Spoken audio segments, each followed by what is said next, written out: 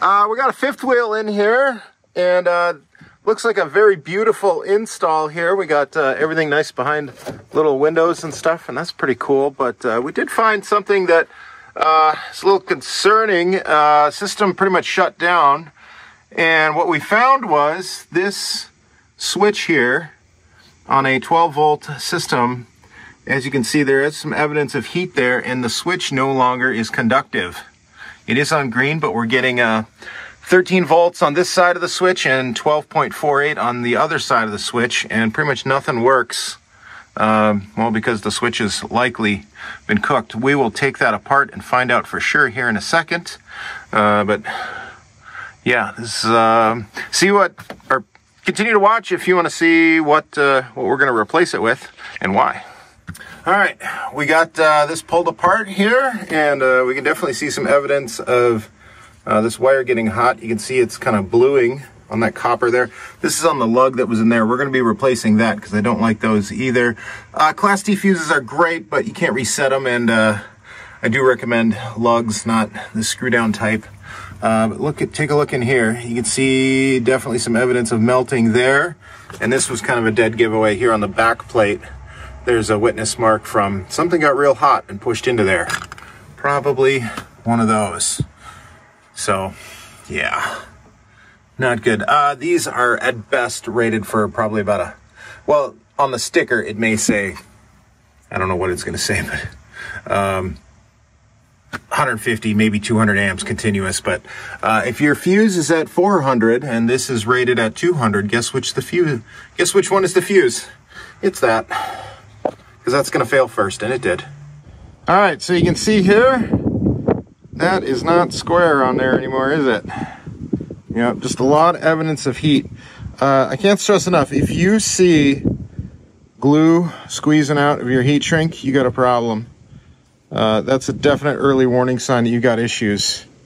And yeah, I would say also well, I shouldn't say if you're notching your stuff, you got a problem, but a lot of times if you're having to modify your lugs to fit it into your switches or breakers, that's a problem. However, so this is the famous die hole breaker that we put in quite a bit. You see it on a lot of our builds.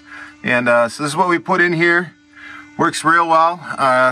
Luckily, the previous installer left enough wire where I could pull that out and get a new crimp on there without much of a problem, but that is a much better way to do things. So what we're going to do here shortly is turn it on, and we'll do a thermal camera test on it, make sure nothing's getting hot. The other thing I wanted to talk about was removing this little screw there.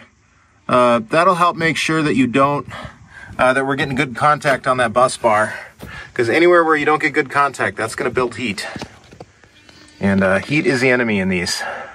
So it's a little bit later now, and got the lugs taken off, and just want you to see something here that is kind of interesting to me, that this is the way the contacts on this work, where it's just these nuts there, and I don't even know if they're copper. Maybe we'll find out here real quick. But normally there's just, so this nut and a washer hold the lug on there, and that's the contact patch. There's no way, you know, even 200-300 amps are getting through that safely. But I'm gonna, before I end this video out, I'm gonna see if those are actually copper, see if they got a chance of conducting. But other than that, it's going in the box of shame here, which, as you can see, the box of shame is getting big. We've got even bigger switches in here that have melted. We've got Class T fuses that have burned, all kinds of stuff. All right, let's check this out. All right, well, I started to try and scratch the surface of it there a little bit, and to me, it definitely does not look like copper. It could be very thickly tinned copper or some sort of other more conductive metal, but I guess I'm pretty confident it's not copper, so there's that. Anyway, let's throw this in there. So, stay safe out there. Don't use this stuff, all right? Take care.